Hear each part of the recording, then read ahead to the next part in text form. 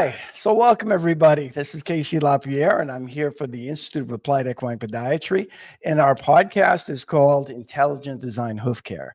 And in this episode, I want to talk about hemodynamic response. Okay, some of you may know of it as circulation.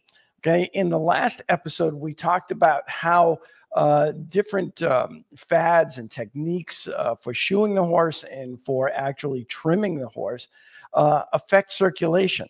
And what I want to do is to give you some information as to what hemodynamics actually is in a horse's foot. So there's some basics that we need to know. Okay, let me just bring up show you a picture here. Okay, so when we look at the hoof, what I actually see, and I talk to my students about, is I actually see the foot of the horse. And that's what you see up on the screen right now is the foot of the horse. Okay, so what you're looking at are various dermis, or what we call vascular structure. Okay, so that's our dermis. And for instance, at the coronary band dermis is made up of papillae. It's very vascular, and it actually produces the stratum medium, or the epithelium, or the horn, for what you see as your outer hoof wall. It's actually, we call it the stratum medium. And then you also see those the lamella, which look like pleats on a lampshade, or however you want to view it, but they actually produce, or that dermis provides the nutrients in the epithelium for the production of your inner wall. Okay, that which makes up the matrix. So when we talk about balance and we talk about hemodynamics and circulation in the horse's foot, it's very important that we have a balanced hoof capsule to what you see on the screen, that foot. Okay, because what we have is a vascular plexus. Okay, so I thank you, Dr. Horst, for allowing me to use his illustration here, his plasticine model, the vasculature of the horse's foot. And what you're seeing here are the blood vessels. Okay, you're seeing the various blood vessels, and they are what are contained in that dermis. Okay, so he did a model of that dermis, and that's what you just saw. Well, if we look at the layers that dermis represents, this is a photograph of a dissection I was doing. And what you can see is where we have the coronary band, we have the coronary band dermis, but beneath the coronary band dermis is still very vascular. The coronary band actually is only attached to cartilage in two very small areas, and that's back in our heels at what we call our appendages. Okay, so what you see up on the screen right now is the basic, how the blood gets to the foot. We have what's called the van apparatus. Okay, that stands for vein, artery, and nerve. And there is a location where we take digital pulse on each side of the pastern, where this vein, artery, and nerve enter the foot, actually enter into the foot. And you can see right there where it says vein apparatus, there's actually a notch in the cartilage where the vein actually, and the artery and the nerve actually pass into the foot. We call that the proper palmar digital artery, proper palmar digital vein, and proper palmar digital nerve. So there is some basic anatomy you need to know if you're going to explore hemodynamics in the horse's foot. And one of the basics is that 75% of the volume of blood actually resides in veins, okay, not in your arterioles, your arteries, and your capillaries. Okay, it actually resides in veins. So when you see a veterinarian doing a venograph, they're actually injecting a medium, or a contrast medium, into the vein so that they can see venous flow. Not arterial flow, but venous flow. And, we're going to discuss that a little bit more when I show you a video on basic hemodynamics here. Okay. So what we're looking at, as I said, are all of the various dermis, and you can see there's actually a very vascular bed behind the coronary band. The coronary band is actually a fibrocartilage band. Well, in the basic anatomy, having so much volume in veins, any distortion of hoof to foot results in hemodynamic response. Okay, that's fluid seeking low pressure. So if we look at how the hoof relates to the foot, I think you can see how any distortion or movement of the hoof capsule will actually put pressure on the plexus, on the dermis, and result in a hemodynamic response in movement of blood, in movement of fluid. Okay. So I'm going to show you a little video that talks about hemodynamic response on how distortion of the hoof capsule and balance of the hoof capsule has such a huge impact on circulation. Okay, so let me bring that up. You can look this up on YouTube. Okay, you can take the link right off the video. But I'm going to be going through this video and relating it to the horse's hoof. Okay, so let me do that right now. I'm going to add that. We will see the most fundamental concept of hemodynamics, the relationship between pressure, blood flow, and resistance. Something really important that he just said. Okay, so we're talking about blood flow and pressure and resistance. Okay, so there are a lot of things in the horse's hoof that are very specific to hemodynamics or to circulation, and not only circulation but lymphatics, and we're going to talk about that in another episode. But I just want to talk about circulation and how important balance is when it comes to hoof to foot. Okay, so let me continue on with this. First, let's quickly revise what each one of these is. Blood flow is the total quantity of blood that passes through a given point in circulation in a given period. Blood pressure is the force exerted by blood against the vessel wall. High pressure at one end of the artery tends to push the blood.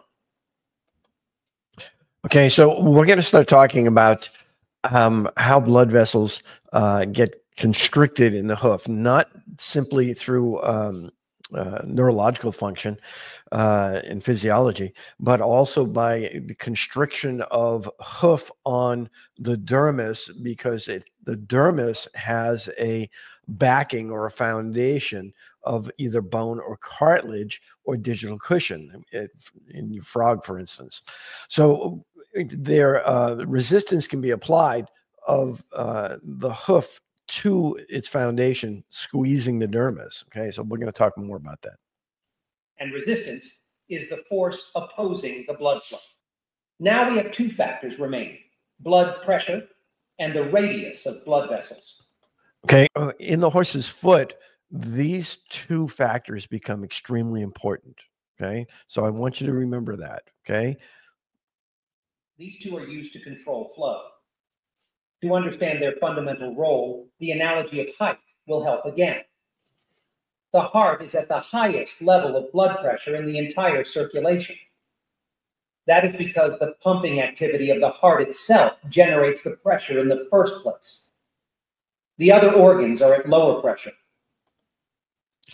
So right here, I stopped the video because I want you to start thinking of the hoof as an organ, okay? And it's at the most distal point on the horse's limb, farthest from the horse's heart.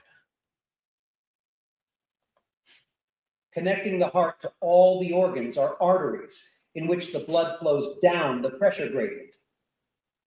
In this context, the method to control blood pressure is to regulate the pumping activity of the heart, or in other words, the cardiac output.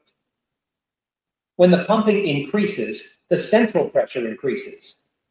It increases the pressure gradient towards all the organs. And there. Okay, it increases the pressure to the feet as well. We know that when we're teaching our students on taking digital pulse. Okay, we don't take digital pulse, which is taken at the pastern after exercise. Okay, we take it when the horse is at rest. Okay. Therefore, it tends to increase blood flow to all the organs.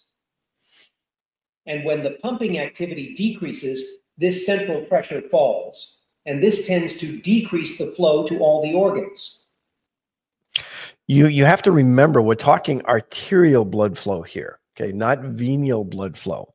Okay, so I'm relating this because we're looking at in hoof care, particularly in laminitis and chronic founder, where veterinarians are using venografts to determine treatment protocols and a return of circulation. So in my book, Laminitis, Founder, and Equine Digital Osteoarthritis, in the chapter on hemodynamics, I actually did cite a paper that was done by C.E. Weil and Chris Pollitt, Professor Pollitt. And this was done in 2017. And the paper cites, there is no conclusive evidence available to guide recommendations as to whether venograms provide any greater diagnostic or prognostic information compared to the use of plain radiographs in the horse with chronic laminitis. Okay. Now let's see the role of the radius of the blood vessels. It's a wonderful tool when it comes to the regulation of blood flow. Okay, did you hear that statement? It's a wonderful tool when it comes to the regulation of blood flow. Radius, okay? All right, so I'm sorry, I interrupted that. There are two beautiful things about it. Two beautiful things. One is that it's related to the flow by the fourth power. Okay. And second, it allows the regulation of flow at the individual organ level. Ah, that's so important. The regulation of flow at the organ level. Okay, so at that level of the foot, okay, we know that the radius of a blood vessel is going to determine blood flow. Okay, I hope this is starting to, some light bulbs are going off. First, let's see the importance of the fourth power. As blood flow is proportional to the radius to the fourth power, its impact on blood flow is much more. By the very math, we can understand that if the blood vessels are constricted to half the radius, the blood flow decreases 16 times. And if they are dilated to double the radius, the flow increases 16 times. Thus, all right. This is so important, okay? And when it comes to how the foot distorts, when it comes to the health of your hoof capsule, okay? This just came to mind was, when we have a hoof capsule with poor matrix, okay, that foot is going to distort differently, okay? And so when we have a restriction of just half the diameter of a blood vessel, okay, the blood flow is reduced 16-fold. Only a 4-fold change in radius produces 256-fold change in blood flow. Isn't that huge? It is huge. Radius has this huge impact. Again, there are two reasons. One is pure math. The cross-section area of the vessel is pi r squared. Yeah. So with an increase in radius, the space that blood gets to pass through increases by the square function. Yeah. And second, the blood mostly flows in a laminar fashion. What happens in this is that the outer layer of blood experiences very high friction against the wall, so it moves very slowly. The inner concentric layers slip over the outer layer, so it moves faster than that. This way, as we go to the center, the speed of flow increases. The fastest flowing streams are at the center. Now, when the vessel gets narrower, it's these fastest flowing streams that are lost. So the flow decreases exponentially with a decrease in radius. And vice versa, when the vessel dilates, the new layer that develops at the center flows faster than all existing layers. So flow increases very rapidly with an increase in radius. Thus, even a small change in radius produces large changes in flow. So that's the beauty of fourth power. But it's just one thing. The other special thing about radius is that each organ has its own arterial supply. Okay, so we can actually define the hoof as an organ. It has its own arterial supply. We call that the proper pulmar digital artery.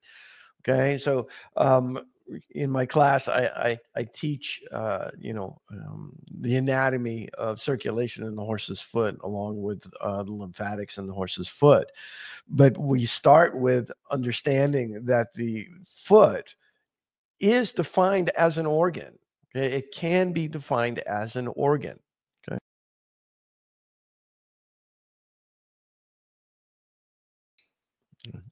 To regulate the radius of vessels, we have many control systems like sympathetic and parasympathetic innervation, certain circulating hormones, and even auto-regulation by the organ itself, as we just saw. They cause vasoconstriction or dilatation as needed.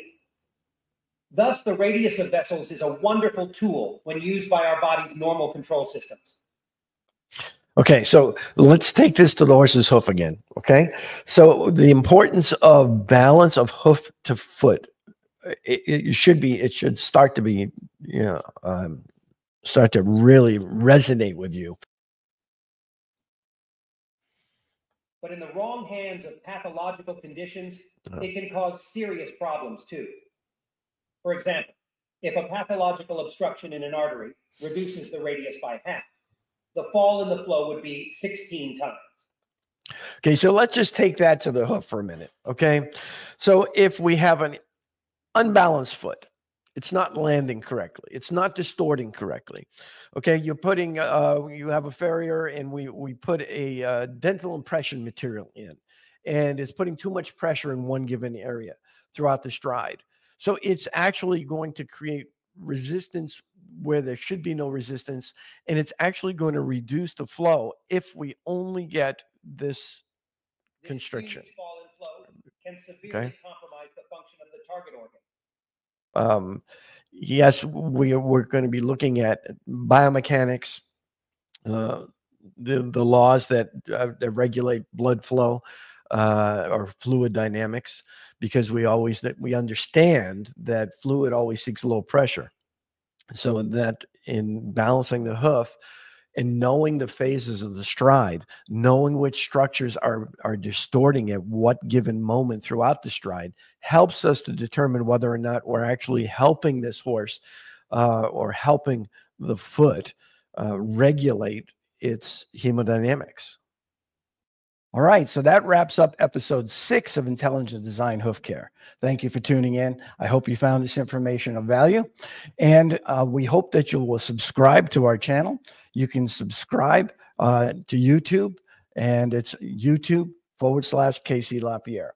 You can find information on applied equine podiatry at appliedequinepodiatry.org. That's our school site. You will find courses and distance learning and information there. There are also articles and videos that are posted there. You can also follow us on Facebook. Okay? If you go to Facebook /Applied Equine Podiatry, we'd love to have you follow us. We're going to be doing webinars that are going to be free webinars that you can attend. And if you're a follower, you'll get notice of it. So we look forward to it. In the next episode, I think what we're going to be doing is we're actually going to be discussing the differences between applied equine podiatry, conventional farrier practice, and the natural hoof care provider. Okay, so if you'd like to learn more about the HPT balance method and applied equine podiatry, be sure to subscribe to our channel so that you can see the next episode. All right, guys, take care. God bless, and have a great one.